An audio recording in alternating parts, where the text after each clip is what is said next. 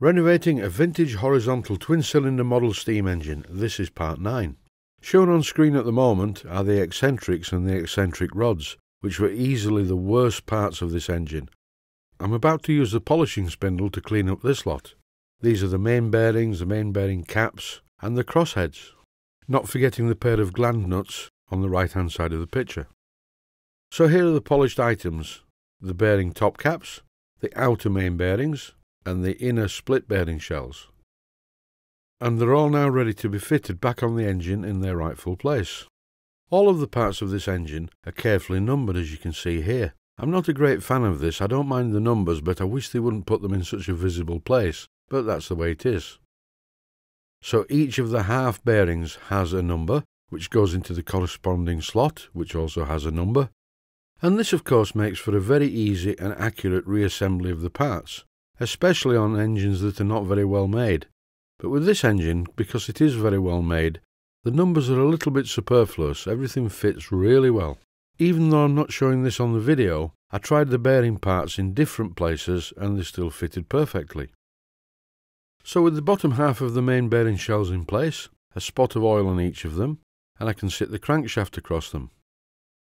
By rotating the crankshaft in these two bearing shells, it shows that there's a little bit of dirt in the bottom of one of them, and before I finally put the engine back together, I will clean this out.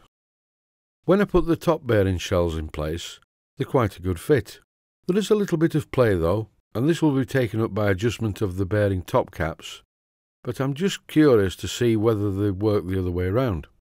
So I'll swap them over, and no, they don't really. They're better the first way around, which is the way they are numbered, so that will teach me to try and be clever. It's quite obvious that the man who originally built this engine really knew what he was doing. It's a very well made engine, as I keep saying. Even though I wiped the bearing shells with a cloth before assembling the crankshaft, I'm picking up some of this black stuff. And the reason for this is because the shells were never a particularly tight fit on the crankshaft anyway. This will soon disappear when the engine runs.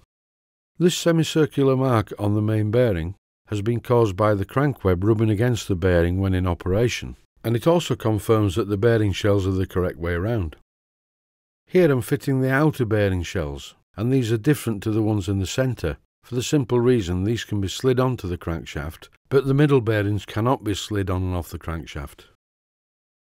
This was the bag that I labelled earlier, main bearings, and the reason for that was I put the main bearing bolts in it so I wouldn't get them mixed up with other parts of the engine. Before fitting these bolts, I cleaned up the heads on the polishing spindle, just to shine them up a little bit, as they were quite rusty. At the moment, and running at a higher speed than normal, is the fitting of the top caps. I put each bolt into the top cap and give it a quick twist to seat it into the thread. And then, using a socket on a simple screwdriver handle, I tighten up the bolts and give the crankshaft a quick spin. It's running very freely at the moment, but the bolts are not very tight, so I add a little bit of machine oil and tighten the bolts further. You really must be very careful doing this. It's not a good idea to shear off any of these bolts. After the crankshaft is adjusted and running sweetly, it's time to fit the crossheads. As can be clearly seen in this clip, the crossheads are also numbered, so it's not rocket science to figure out where they actually go. I do believe that I mentioned when dismantling the crossheads that you only need to take one side off, not both. When I'm replacing the crossheads in the crosshead guides, I only need to move just one of the crosshead guides to allow the crosshead to be inserted into position, and then swing back the crosshead guide, put the spacer in, and fit the bolt. I've mentioned before that with this engine, surprisingly, none of the bolts I've come across so far have been sheared. And as I get to the end of the rebuild, it's looking like none of them are sheared. So that's congratulations to the builder and congratulations to anyone who's worked on the engine in the past. It is really easy to snap these bolts if you put too much pressure on them. I'm using just a screwdriver handle style driver for the socket, as you can see here. And even with this I could shear the bolts. So if you're doing a job like this, be very, very careful. If it's a bigger engine with 1/4 inch bolts, you can still shear those, but you'll need to be really ham-fisted to do that. Here I'm removing the bolts from one of the big end brasses, ready to fit it in position. I've been spending an awful lot of time at the polishing spindle lately. I've even cleaned up the end of these bolts you can see here. But I've cleaned up most of the engine parts on the polishing spindle, Some of these parts were really bad, and there's been much grinding and polishing going on. And the engine's looking much better now. This clip shows me applying the oil to the big end brasses and the bearing surface on the crankshaft.